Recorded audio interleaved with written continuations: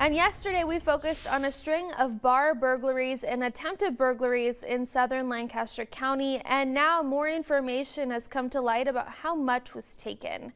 LSO says about $4,000 in damage has been reported at 4 bars, along with $1,000 in stolen cash. Last month, over $700 was stolen from a gambling machine at the Station Bar in Hallam. Another $300 inside a stolen cash register was also taken from Sprague Bar and Grill.